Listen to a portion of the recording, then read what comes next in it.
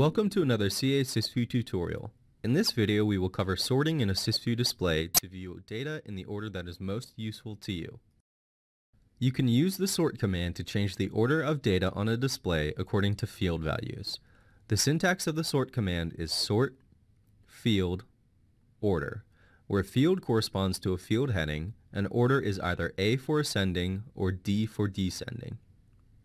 The sort command defaults to ascending when order is left unspecified. For more information on the sort command, enter help sort into the command input line. Let's apply a sort that arranges the data by IO count with the highest IO count at the top of the data area. Type sort IO count D on the command input line and press enter. We now see tasks with the highest IO count at the top. The sort command has a few keywords that you may find useful while manipulating the data on your screen.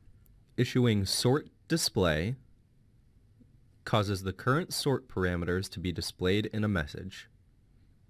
This can also be accomplished by issuing the command query sort. You can set up default sorts by utilizing the format section of the profile command. To clear any additional sorts made and return to your profile's defaults, issue sort reset. To remove any sorts, including profile defaults, and return the data to the order created by the original command, issue sort clear. This can also be accomplished by issuing the sort command by itself. In SYSVIEW 14.1 and higher, you can invoke the sort command by placing your cursor on a field header you would like to sort by and pressing enter. This will sort the data in ascending order.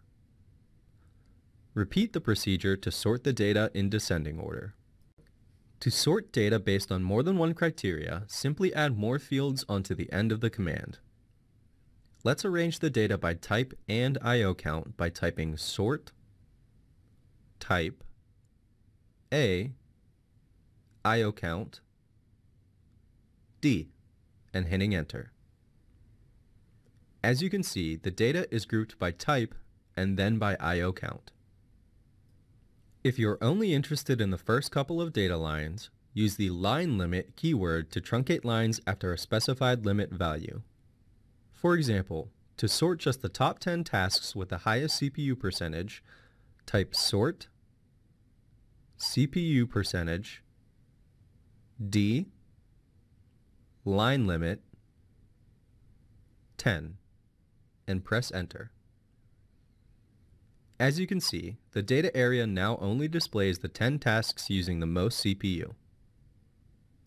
To save this sort for easy access later on, type sort save on the command input line and press enter. The save option requests that any current sort parameters be saved. Let's clear the current sort by issuing sort clear. To recall our saved sort, type sort restore on the command input line and press enter. This wraps up our tutorial on sorting data in a SYSVIEW display.